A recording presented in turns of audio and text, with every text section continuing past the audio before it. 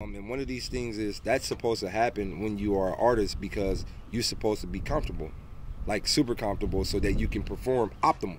Gotcha. So I get there, there's nothing in the VIP. You know, I contact the people that's supposed to set it up, and they like, yo, everything will be here in 20 minutes. An hour go by, nothing. Yo, what's up? Another hour go by, nothing. 4 hours go by. There's no water, no cups, there's no nothing. I got 50 people downstairs. There's nothing down there. Gotcha. So I make a text in our like group chat, like, and this is all the staff members. And I go, hey, I'm being honest with y'all. If I don't get no food or something down there, I'm not battling. One of the members basically says, chill the fuck out, like shut up and rap. Damn. Like shut up and dribble. No!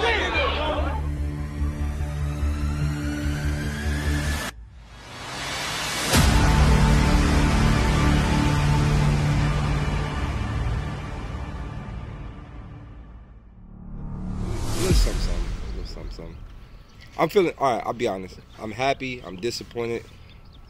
For multiple reasons. I'm very happy with the event as far as, if you was there, you had a nice time. Like if you was at the event, it was a dope turnout. I've never seen Craig Lamar so happy in his life. Ace Amin was happy. You know, Jazz Reese was happy. Everybody got taken care of financially. The venue was amazing. Everything was amazing. It was an amazing experience.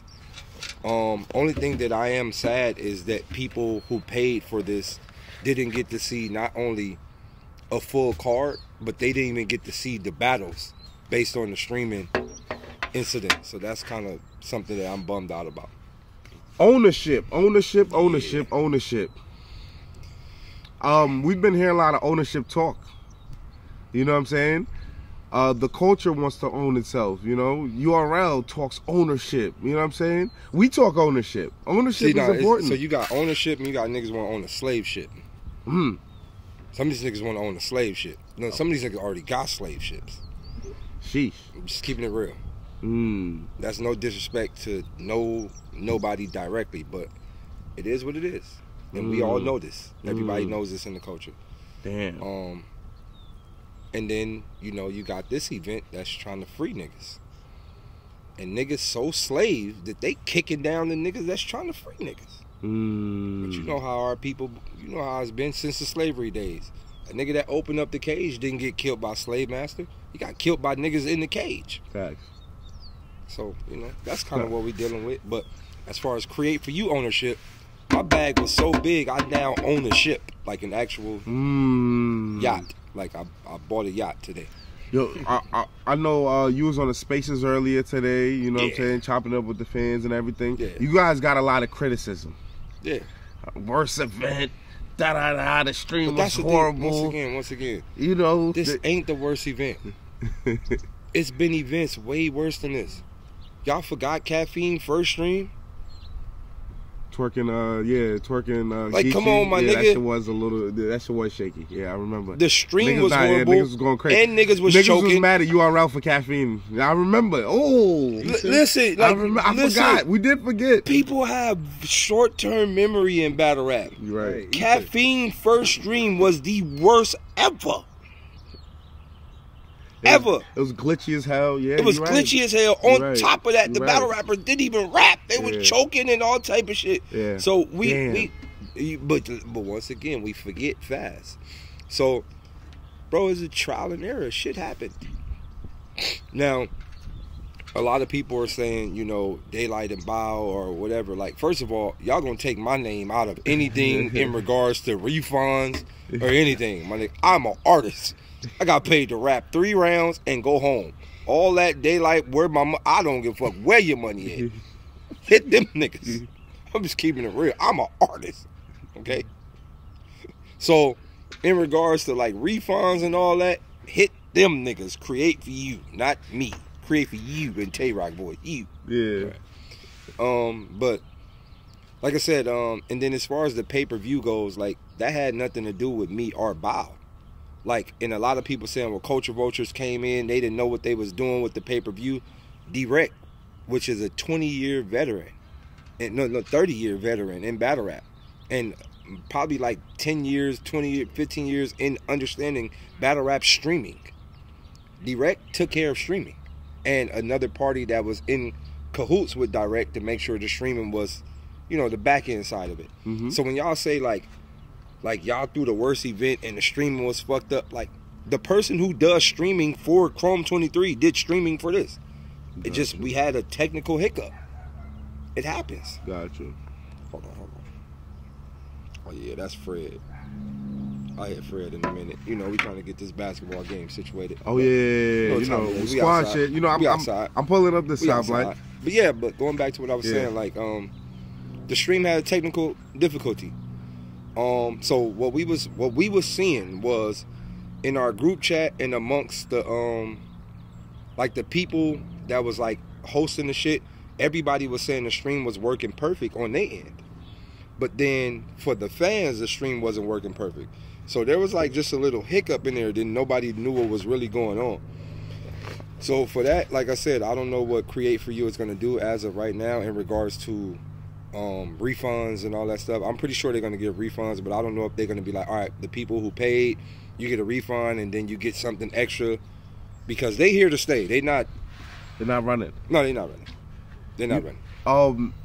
Do you feel like, you know, the outrage from the culture is deserved, or do you feel like they're overreacting? Both. Okay. It's deserved, but once again, like I told King Bao, like, this is happening because there's a lot of elements. That's why this. 1, 2 battles didn't happen. Facts. So that's already a hiccup. Like, you know, that's already a big hiccup. Like Twerk. They wanted to see Twerk. I ain't gonna lie, that a lot of people, that was the battle they really came to see. They wanted to see Twerk. Like, a lot of people really wanted to see Twerk. A lot of people really wanted to see T-Top. A lot of people really kind of, like, Clean Paper is the worst ever in regards to, like, knowing if he gonna show. But, like, I want to see him. Like, I wanted to see the nigga. Facts. As soon as I saw him on the card. And Ness, I am an ultra fan of Ness. So, 2 battles not happening was already like, what the fuck? You're right, yeah. So 2 battles not happening, and then not being able to see the other 2 battles and only seeing Craig Lamar and Ace Amin, I would be in a frenzy too if I spent $30.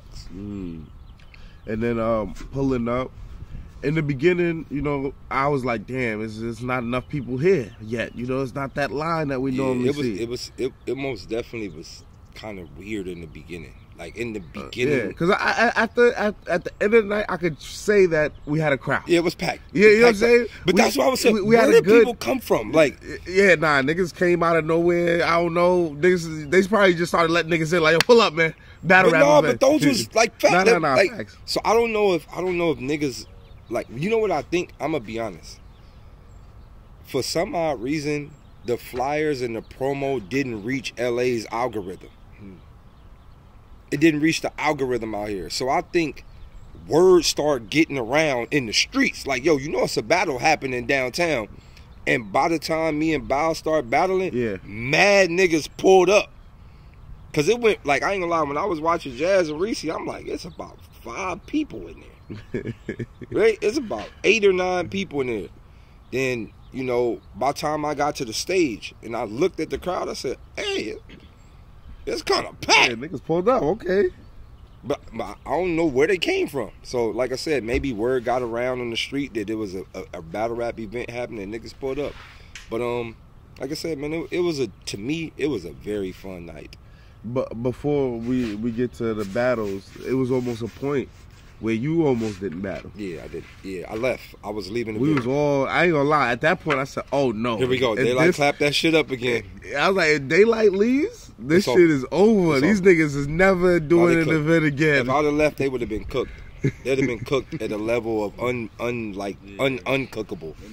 Now, rumors was somebody said something to you? All right, so I kind of break it down behind the scenes. I give y'all the full detailed interview so y'all can understand what happened. Okay. I won't give no names, but I'll tell y'all what happened. Okay. So, you know, I had a writer, and my writer, I don't know if y'all know what a writer is, but the writer is pretty much like your list of your condiments, your food, your snacks, and all the stuff you need for your guests that should be in your VIP before you get there. Okay. So my stuff was supposed to be there before I got to the venue. Like, it's supposed to be there when you get there. And one of these things is that's supposed to happen when you are an artist, because you're supposed to be comfortable, like super comfortable, so that you can perform optimal. Gotcha. So I get there, there's nothing in the VIP. You know, I contact the people that's supposed to set it up, and they like, yo, everything will be here in 20 minutes. An hour go by, nothing. Yo, what's up? Another hour go by, nothing. 4 hours go by. There's no water, no cups, there's no nothing. I got 50 people downstairs. There's nothing down there. Gotcha. So I make a text in our like group chat, like, and this is all the staff members, and I go, hey, I'm being honest with y'all. If I don't get no food or something down there, I'm not battling. One of the members basically says, chill the fuck out, like, shut up and rap. Damn. Like, shut up and dribble. Shut up and, like, my nigga, like, oh, you feel where I'm coming, like, on some Donald Sterling type shit. Like, what? Shut up and rap? So, like, as a black man with a face tattoo that clearly shows this community and country I don't play by the rules of this country, my brain automatically said, this nigga speaking from a slave master. Like, my voice heard, shut up and rap, nigga. Like, that's what my brain just heard. Imagine. I'm out. And the reason why I said I'm out, because my brain said, go upstairs and find him. So I went upstairs before I went out. I went upstairs, and then they was like, he's not even here. He's in Boston or some shit. So I was like, all right, Daylyt, just leave before you do something that you're going to regret later. Right? And I haven't been in that type of space in years, right? Gotcha. And I'm like, yo, like, okay, I get outside, I'm about to leave. You know, my mom's talked to me like, yo, Day, like, everybody here to see you. You know what I mean? Like, you can't let, like, and my mom said some wild shit, bro. She like, you a beacon of light. Like, we can't let, like, something like a dark scenario, like, fuck up this shit. These people here to hear what you got to say. All that shit Punch called me. Like, a lot of people just is like, nah, bro, like, you do it for the people. Fuck him, fuck everybody else, do it for the people. And then I was like, fuck the people. I'm gonna just be honest, I was like, fuck the people. And then I looked at my mom's bag, because my mom had the rest of my deposit in her bag. And I was like, I don't think I want to get that back. All right, I'm going back in the venue. Right? So I went back in there and I cooked. But yeah, but that's pretty much what. Okay. You know, non-black person just telling me shut up and rap. That ain't sit too well with me. And to the nigga who said it, we're just gonna have a nice, friendly conversation about that in person. Got you. Moving forward, I had to say, it was a pleasure meeting your family. Oh yeah, my family lit. Yeah, I saw your mom, your sister. My mom's, my sister, your my son, pops. My pops had the hat on. Yeah, I met you. I was like, OG Smooth. Yeah. I was like, hold up. Yeah, our fam was out. Fam was out. You know what was dope about this event? Because I normally don't, when I do my battle rap shit, I normally don't invite certain people, because I keep my battle rap shit. But this time around, I was like, I got my friends that I grew up playing basketball with. I got niggas I skateboarded with. I got niggas that I rap with. I got niggas that I do dog breeding and shit with. And I brought everybody there. Your team and shit, my team was there. Yeah. My room full of mirrors was there. Yep. My family was there. And I was like, yo, I brought everybody from all my walks of life here. And to see them all, like, mingling with each other, meeting each other and talking to each other, I was just sitting backstage like, yo, this shit is dope, bro. This shit is dope. The event was dope. This is a dope event. And I see a bright future, like a real bright future.